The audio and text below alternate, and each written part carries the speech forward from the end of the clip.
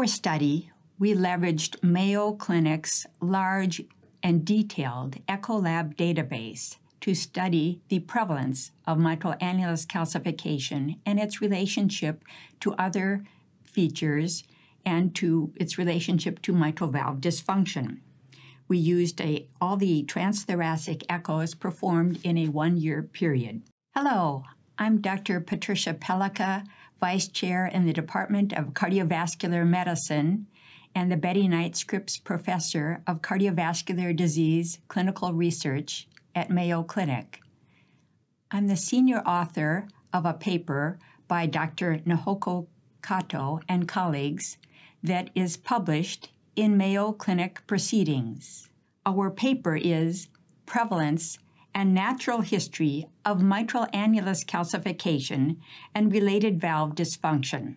We studied this because of the observation of a rather significant prevalence of mitral annulus calcification in patients undergoing transthoracic echocardiography, and also a growing concern about patients with calcific mitral stenosis, assuming that mitral annulus calcification might be a precursor to that condition.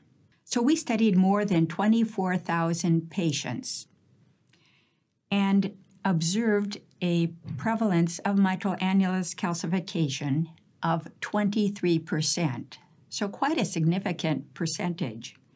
And that percentage increased with age. In patients over the age of 90 having an echocardiogram, the prevalence was more than 65%. We then looked at the presence of moderate or greater degrees of mitral valve dysfunction, either stenosis or regurgitation in patients with MAC.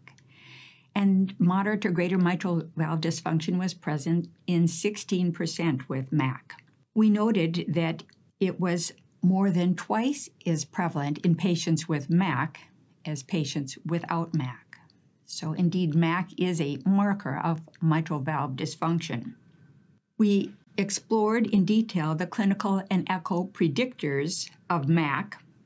We noted that patients with aortic valve stenosis had a more than 4-fold increased prevalence of mitral annulus calcification.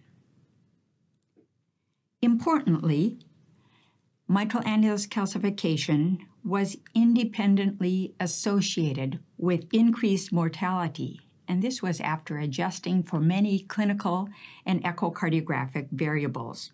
And this was especially true when it was associated with moderate mitral valve dysfunction. Mitral annulus calcification should be a tip-off or clue that the patient may have coexistent valve dysfunction.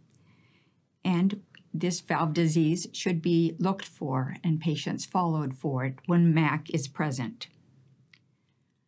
We continue to explore therapies to reduce the development and progression of mitral annulus calcification. And we also are continuing to study therapies for mitral valve disease in the setting of MAC. Read our paper in Mayo Clinic Proceedings for more information. Thank you for your attention. We hope you found this presentation from the content of our website valuable. Our journal's mission is to promote the best interests of patients by advancing the knowledge and professionalism of the physician community. If you are interested in more information about us, our homepage is www.mayoclinicproceedings.org. There you'll find access to information for our social media content, such as additional videos on our YouTube channel or journal updates on Facebook. You can also follow us on Twitter. More information about healthcare at Mayo Clinic is available at www.mayoclinic.org. This video content is copyrighted by Mayo Foundation for Medical Education and Research.